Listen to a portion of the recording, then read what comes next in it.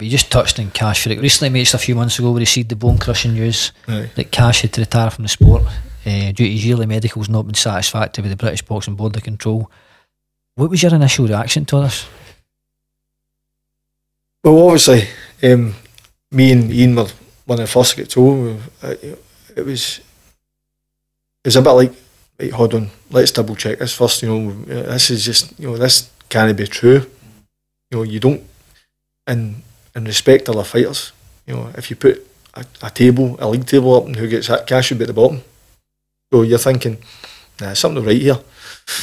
So he'd been for a test and it never went well because Kash was late and that, but a couple of other things. And we done it again and the results come back and we're just like, this is done. Was it done twice, I take it? Yeah. Well, you never take first opinion, you always just double check, make sure. So we've done again, and it's dead hard, and I think it's not about me, but it's just about Kash, and you think, I'm just so gutted from that. Obviously, I think about all the time all the time we've put in together, and you think it's devastating because I'm not saying he would have been a world champion, but he definitely had world class skills. He was good enough, and he'd have competed with anybody, I think, at the highest level. And I think it's just disappointing he never got to test himself. In your boxing career, no matter what you do, if you know you're at a certain level, you want to reach that level and test yourself and see how good you are. It's just devastating he's no made that pinnacle. What was going through your mind at that moment when you all sat down? And that must have been mega difficult, mate. It was just like, I could see the Kash's soul had left his body, if that makes sense, because he was like vacant. He's like, oh, this isn't real, is it? And I'm like, I don't know, Kash, I can't say, we'll just need to see how it goes. And it was a heavy couple of months. I had a personal issue going on at the same time, which is still going on, and it was a weird 2021 can go and take a jump to say it was a horrible year and devastating for Kash. And I'm not saying he's over it, but certainly he's got his head round it. And as I said, what I say to all the fighters is there's a long time left after boxing. As soon as it's done, forget about it, because you need to live your life. How would you say Kash is doing now? Not the dust is settled, we're a couple of months on. How's his emotions and things like that now? He's okay. He's trying to, I think the most important thing is fill his time. I told him, you need to be doing something. So he's been over helping Gary Jacobs Sunday with Martin Harkins and filling his time, and he's keeping himself ticking over. And I think he's going to look to try and get a job, or maybe go and re-educate himself, go to college. I don't know. He's going to make sure that he keeps his mind going and ticking over, and he'll help me. He's going to help me. We're going down. Boris is fighting in a couple of weeks, and he'll come down and he'll stay involved, and then he'll get his licence and he'll help me in the corners and that. And that's all you can do. I dare say we'll have some low times when he sees, if he sees other fighters on about him that he believes he could have beat, winning world titles or titles. But that's, you can't. You need to expect that. When that will happen. Tell me your proudest moment with Kash. I think, and I like Jamie Wilson. Jamie Wilson's a really nice lad, but I think the way he won the British title was just, there was, bringing Kash through to him sparring. There was sometimes where I was standing inside the ring and I had to bite my hand because I was watching like the evolve of him. He was just like dismantling. I was just going, having to hide my emotion because he was just not taking a punch, and he was just amazing. And certain levels of fighters we went against, and I just think Kash wasn't that bothered about winning the British title. He's like, I'm like, Kash, listen, win that and keep it. You've no idea how much fighters. I just don't think he'd grasp the history of that belt. But what he done, the way he won the British title was just, never take that away. I think that was brilliant. Do you feel we've seen the best of Kash Farooq, or do you feel it's so much more to give?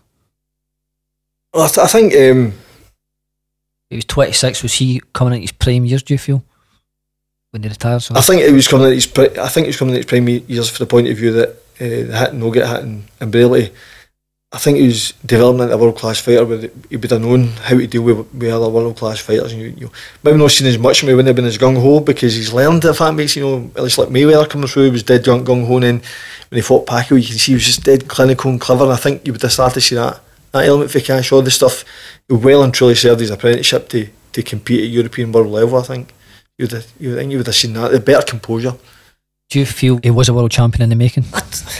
Of course, it's easy to say, but listen, no matter what anybody says, it's like I was talking to him and I was saying, like, when they talk about you, they'll talk about your skills. A lot of time when they talk about other fighters, they talk about the fights he was in, but there's no talk about that with Cash. They talk about, oh man, you were great, you know, this head movement and that. Whenever I take my gyms, that's all they talk about, other fighters. So I definitely believe he had the skills to compete at world class level. See, when you first seen Kash Farooq, were you blown away how special this kid was? He'll not thank me for this, but probably he was just a wee bit. I think it was 19 when I got him a wee bit. He wasn't ripped as what he was, and probably not as refined, but he had that wee bit of movement that you could just say, oh, there's just something about him, something different. And you know, I loved she likes the James Toney, that kind of style. So seeing I got Cash, I'm like, I'm just going to keep going with this. I'm going to play with this. And it's the way Cash floating inside. Would you? He's similar to James. I'll say if you cut Jake LaMotta and James Toney in half, that's the Kash Farooq style. See, if you think about it from a boxing point of view, you want to impress everybody, the fans, you know, the connoisseurs, you know, and you don't. So fans want to see good fights. So you know, and connoisseurs want, you know, the perfectionists of boxing don't want to see you get hit. So he could do both. He could stand in front of you and not get hit, and it could be an exciting fights. That to me is what boxing's all about, and that's what sold him. It's the way we take that half step back to take the sting at the shots coming back. I thought his defence was brilliant. Aye, that's you know, I'm disappointed sometimes where people are saying he was getting hit with right hands, and I'm going, no, he's actually guiding with his shot. But he could take the sting out a shot with just very slight movement. He's just as I said, it's about, that's something. I'm not saying he's not got talent, but he worked so hard every single day, perfecting it. If you could say one word to sum up Kash Farooq, what would it be? One word? Oh, yeah, there's a few words, I definitely think, but grafter. Aye, but you couldn't just give him one word. I don't know if there's, you know, he's grafter, exciting, you know, untouchable. Untouchable. which was is kind of taken for that Nicola Loce. Is that his name? Probably, I just use that word. How good was the journey?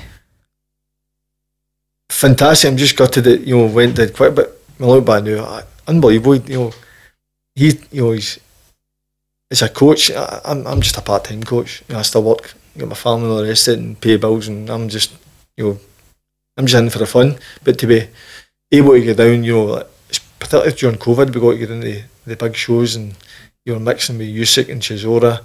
How was that experience for you? That was, again, you don't think about the time, and I always say this, you know, to any fight, you don't appreciate your career until you look back. But looking back, it was brilliant, you know, getting into the XL, and you know, you're sitting having your breakfast with Eddie Hearn was there, and you know, and whoever else was there. Dip his pockets, get his Rolex off him, that I mean. Conor Ben was, you know what I mean? It was an interesting experience. It was good.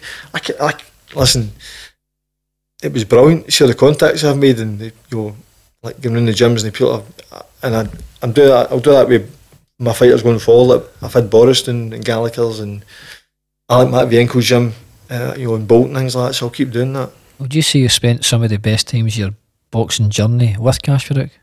No two ways about it. It's been the best part of my boxing career so far. Has been with what Kash has done. You know, people just see the fights, but they don't see the hard slogs and 4 hours in the car. And I'll say, listen to his part, and he'll say, listen to my part. But 4 hours done, 4 hours back, and that you don't see all the stuff that goes on behind the scenes. Jokes and the laughs. And the tantrums and whatever. No tantrum, but we never felt it. No, just a long. Sometimes it was boring, you know, just a long journeys and things like that. It was just it was hard going. Yeah, any good stories about him? Funny ones. You can share with us, obviously. Don't ask him to say Frank Buglioni, because he can't say it. I think we touched on this at the St Andrews show actually the other week there, and you ended up jabbing me. Or, it's funny, I'm Scottish, he's Scottish, but see wherever we went somewhere and he'd speak Scottish and somebody would look at me and I'd need to translate the Scottish back to my Scottish. But I think the best one was me and Boris in front of the car and Cash at the back, as I said, and Boris had just sparred his ear button. and I just happened to say, who was it has he beat for or lost the British title to? And Cash went, thank you. And me and Boris looked at each other, and Boris clicked on dead quick, and I went, who? And Cash done the same thing again. And me and Boris were in stitches, and Cash like, yeah, paying this and that. So if anybody goes up to Cash and says, who was it who's there for the British title, he goes, you listen to that Craig Dickson. Oh, brilliant. That's one that sticks my head anyway. So how much has Cash Farooq got to give on the other side of the ropes? Can he be a world class trainer? He's got a job as a head of talent, but do you see this guy excelling in the sport on the other side of the ropes? It's hard to say. It just depends what, you know, how much you fall in love with it. I think, you know, you need to become obsessed. You know, like anything to be good at it, you need to be obsessed. You watch all these things about certain athletes and whatever they do, and I thought it'd be good at it, they need to be obsessed. And if he was anything like his boxing career, then there's no argument, I think. It's that style he has, but see if you can implement that into a young fighter coming through, it only can breed success. Right. It's unbelievable that style Cash Farooq has. I think it's just incredible to watch. I think it's amazing to watch. I mean, I was getting to the stage that I was enjoying watching somebody miss more than I was watching them hit. Because I was, you know, you watch Canelo, and I think there's a wee clip kicking about with Daniel Jacobs, and Canelo misses 11 punches or something, and I'm like saying to people, look at this is brilliant. You know, that's how Canelo will go so long, and that's how James Toney went so long, and you know, it's because, you know, they've learned that art of not getting punched. It's just stop at the right time. Probably James Toney, as much as he never took hits, he done it over 80 fights. So what a fighter would have took over 40, he's took over 8. So